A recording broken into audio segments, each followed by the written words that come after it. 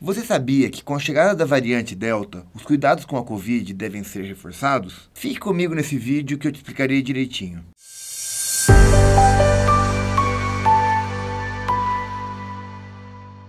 Nós estamos vendo o número de casos cair. Isso é positivo. No entanto, ainda tem uma alta taxa de transmissão no Brasil. E além disso, o Covid é uma doença grave. Temos que evitar que ocorra entre nós e nossas famílias.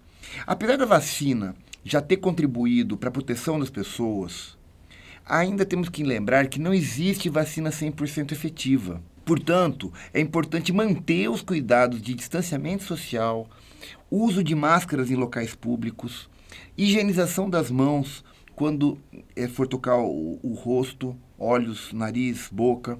Com a chegada da variante Delta ao estado de São Paulo, ao Rio de Janeiro, a situação epidemiológica tende a se agravar. Isso porque a linhagem Delta, a variante Delta, ela tem uma taxa de transmissão bastante mais alta do que as linhagens anteriores. E isso faz com que a transmissão seja mais fácil e possa haver uma piora na situação epidemiológica. É importante que as pessoas que estiverem nas faixas etárias de tomar as vacinas, que recebam as doses, e mesmo que tiverem tomado as 2 doses, ou a dose única, que mantenham a proteção respiratória, mantenham o uso de máscara e etc.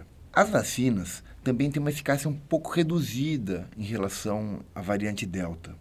Por isso, é fundamental se manter as proteções respiratórias. Existe uma proposta de uma 3ª dose, principalmente para alguns grupos que são mais vulneráveis, como os idosos, como as pessoas com alguma doença imunológica, com alguma doença crônica. Tem se verificado que depois de um tempo que a pessoa já tomou as 2 doses de vacina, as taxas de anticorpos começam a cair.